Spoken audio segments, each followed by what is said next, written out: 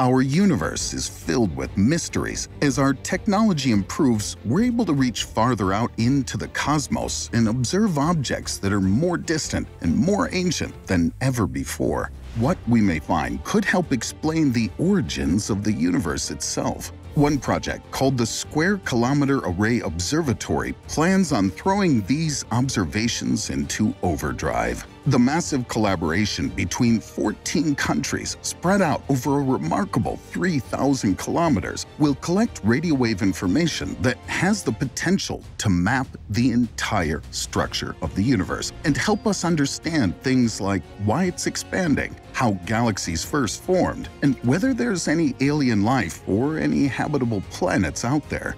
Welcome back to Factnomenal. Today we're talking about SKA, the most ambitious telescope program in history.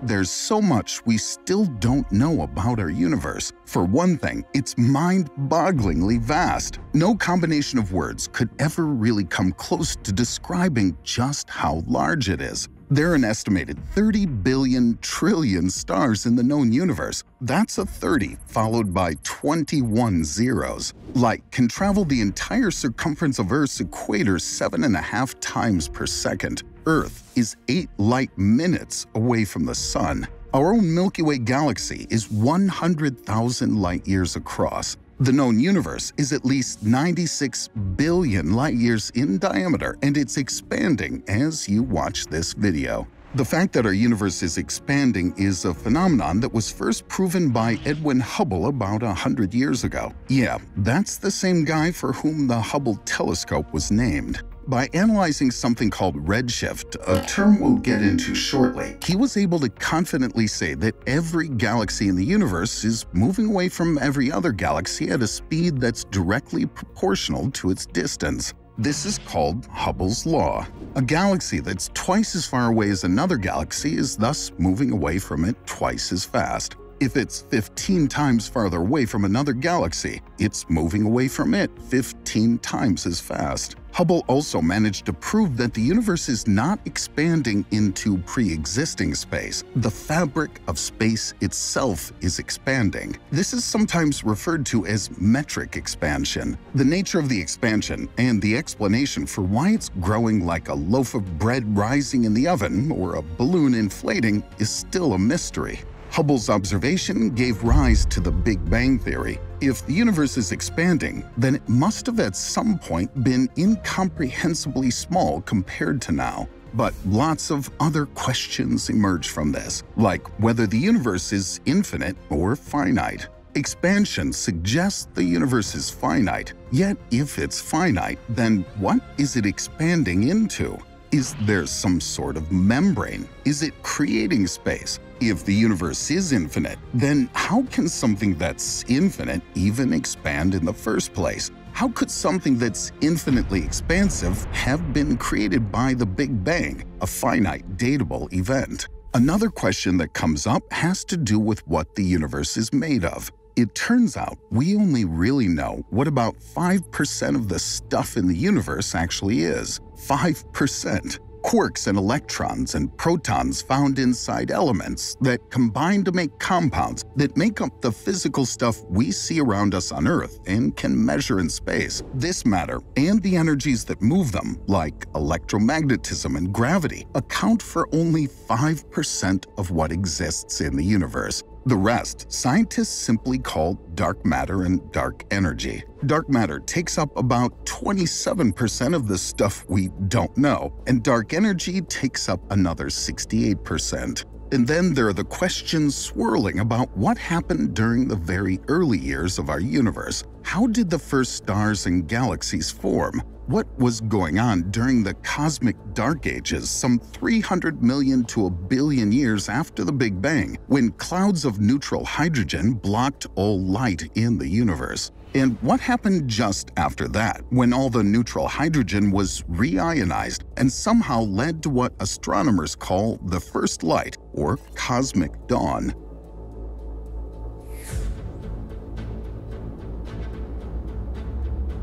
Lots of these questions could be answered sooner than we think. The Square Kilometer Array, or SKA Observatory, is an ambitious project that hopes to map the entire structure of the known universe. The goal is to build a network of radio telescopes, many of which will be in Australia and South Africa, in locations where radio interference is very low and views of the Milky Way are very good. The telescopes will be able to combine to form a collecting area of over a square kilometer, or 1,000,000 square meters. And no, the collecting area isn't just a square kilometer of land on which the telescopes are built. It's the combined surface area of the telescopes themselves. To put this into perspective, the largest telescope in the world right now, the 500-meter aperture spherical telescope in China, has a collecting area of around 70,000 square meters. When SKA is fully operational, it will represent a huge leap in our capacity to observe the cosmos.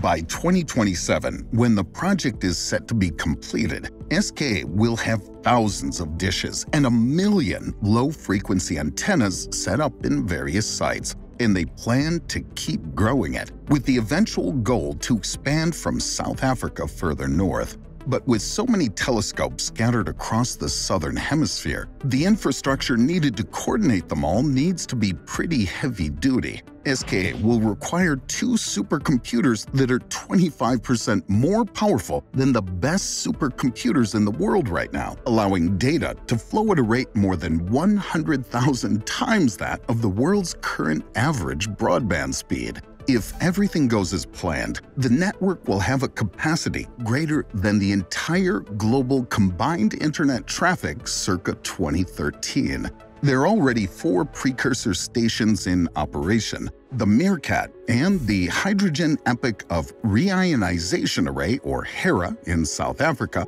and the Australian SKA Pathfinder and Murchison Wide Field Array in Australia. The hope is that they'll eventually be connected and be able to share data across all 4 facilities. But they're already doing some pretty amazing things all on their own.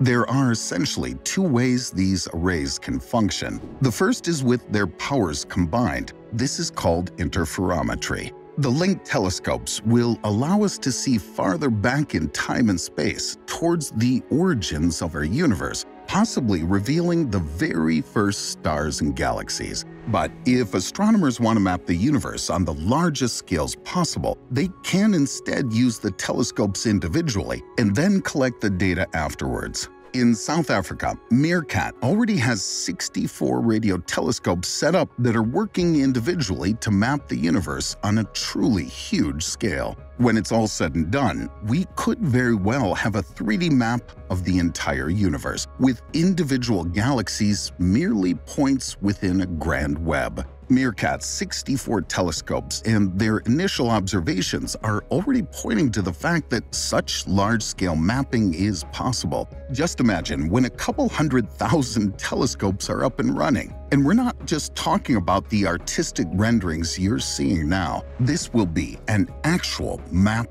of the universe. Forget mapping our planet or our solar system. This would be a remarkable achievement.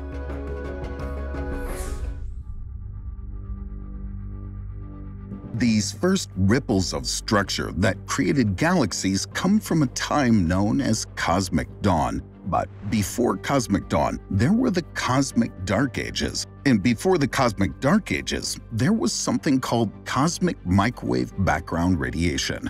Before that, some 300,000 years after the Big Bang, the universe was a smallish ball of hot ionized plasma. We know about cosmic microwave background radiation because we can see its remnants in the form of very, very old photons that were released when the very first neutral hydrogen atoms were forming in the simple, chaotic mess of the very early universe. Astronomers call this period the epoch of recombination, although the "re" is a bit deceiving because it was really the first time that stuff started combining. When the universe cooled enough after the intense heat directly after the Big Bang, electrons began binding with protons and forming neutral hydrogen. This created photons, light basically. At this time, there wasn't much matter in the universe, so photons were essentially free to roam. We can detect these free-roaming photons in the form of cosmic microwave background radiation, which is still sprinkled faintly throughout the universe. Astronomers also call it relic radiation, like it's an ancient remnant of our universal past. To find this radiation, astronomers used a combination of infrared and radio telescopes because the wavelengths they emit are detectable across both spectrums. But then it all went dark. You can think of cosmic microwave background radiation as a buffer between the free-flowing chaos of the early universe and the dark ages that followed. Enormous clouds of neutral hydrogen created during recombination basically snuffed out any glimmer of photon light from the early universe. As a result, we have no idea what was going on during this time, but that doesn't mean that nothing was happening. Actually, some of the most important and mind-blowing stuff you can imagine was happening. The first stars were being born, the first galaxies were starting to swirl, the structural fabric of space as we know it was forming. We just haven't been able to see it. Yet. The Square Kilometer Array and its crazy amount of telescopic potential could allow us to peer back into the time of the Dark Ages. It could also give us valuable insight into how our universe emerged from the Dark Ages, a time known as reionization, when that initial huge cloud of neutral hydrogen was first ionized, and stars and galaxies emerged into a space where light again became visible, and the universe as we know it was born.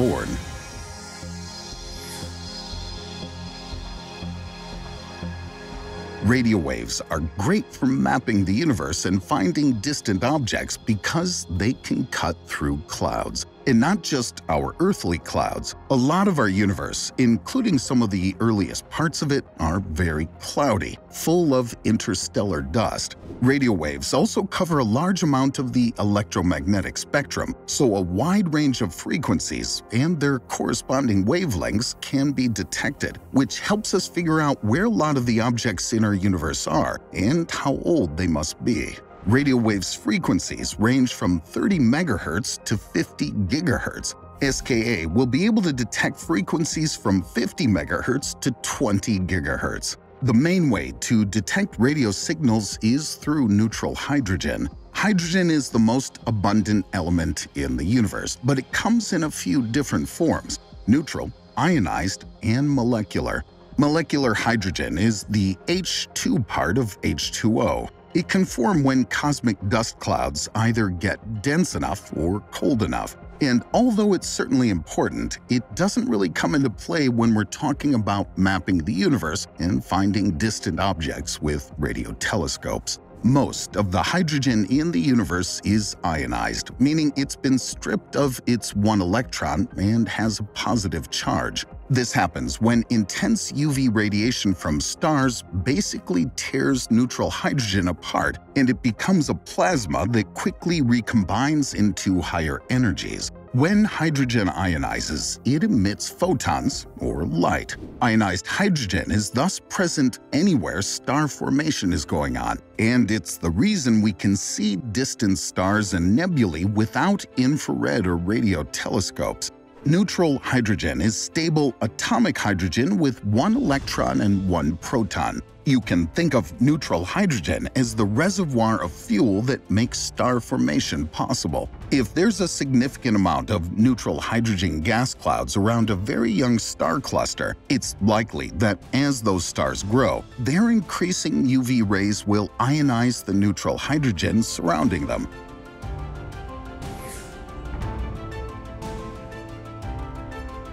The electrons and protons of neutral hydrogen atoms have two different types of spin. Spin in this sense isn't really like a basketball spinning on someone's finger, but it's pretty much the best visualization we have of the quantum movement of these particles. Sometimes their spins are aligned, meaning they're spinning in the same direction. Other times, their spins flip and they become anti-aligned, meaning the protons and electrons are spinning in opposite directions. When the electron and proton of a hydrogen atom are aligned, they have slightly more energy than when they're anti-aligned. A single hydrogen atom experiences a spin flip every million years or so. But there are so many hydrogen atoms that there's flipping happening pretty much all the time. Because of the change in energy during a spin flip, neutral hydrogen emits a radio frequency of 1,420 MHz, which correlates to a wavelength of 21 centimeters. Astronomers call this the hydrogen line, or the 21-centimeter line. It was first discovered in 1930 when astronomers detected a faint hissing at a certain frequency, 1,420 MHz, that they thought was coming from the Sun. It eventually became clear that the frequency was coming from the spin flip of neutral hydrogen throughout the universe. By 1952, the first maps of neutral hydrogen began, and through this process, we got our first glimpse of the spiral arms of our own Milky Way galaxy. The SKA Observatory, with all its hundreds of thousands of telescopes and millions of antennae working in coordination, will possibly be able to create a three-dimensional image from all of that neutral hydrogen throughout the universe. It could track the first ripples of structure that webbed out and created individual galaxies and clusters of galaxies. These images could allow astronomers to understand dark energy and also figure out why the universe continues to expand according to Hubble's law.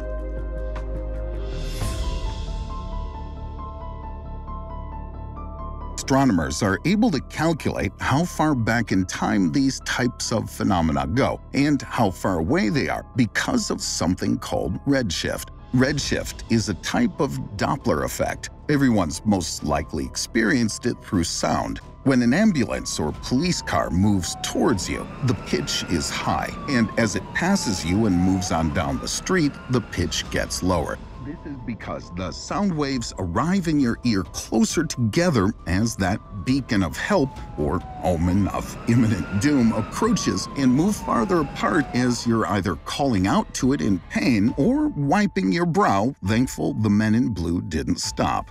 Sound waves work the same way as radio waves. As stuff in our universe moves farther away from us, its wavelengths become longer, in the same way that the wavelengths from a police siren become longer as it moves past you and continues on to the next crime. But instead of hearing a lower-pitched sound, astronomers look for a redder light, which means longer wavelengths, which means that stellar objects are moving away from us. This is how Edwin Hubble figured out that the universe was expanding, by measuring redshifts of super bright objects like quasars, some of which emit more light than entire galaxies. And it's not that the objects themselves are moving, it's that space itself is expanding around us, causing these objects to become farther from us. The higher the redshift, the farther away it is. The farther away it is, the older it is. So far, the oldest and most distant galaxy we've observed is GN-Z11, which has a redshift of 11, the highest yet discovered. The galaxy emerged right at the end of the Dark Ages, some 400 million years after the Big Bang. Redshift can be measured from neutral hydrogen and the hydrogen line too. By looking at the shifts in the line in different directions, astronomers have been able to see how interstellar gas is moving. This was how they first mapped the spiral arms of our Milky Way galaxy. Using this technique, the SKA Observatory, with all its connected telescopes, will hopefully be able to peer even farther back into the dark ages of our universe and give us a glimpse of the magic that was happening when the very first stars appeared amidst clouds of neutral hydrogen gas.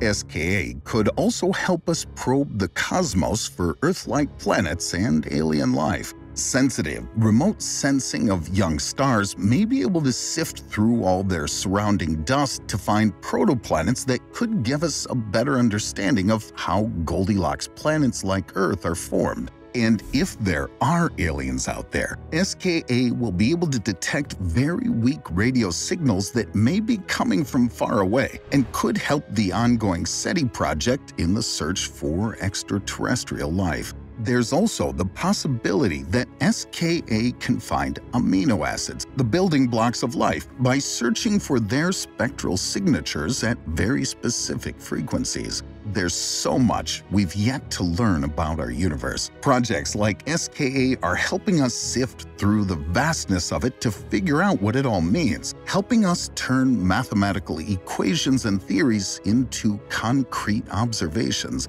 It'll be exciting to see how our understanding of the cosmos changes over the next 10 years. Tell us in the comments if you have an interesting fact about the universe, and let us know your thoughts. Thank you for watching Factnomenal. Don't forget to like and subscribe.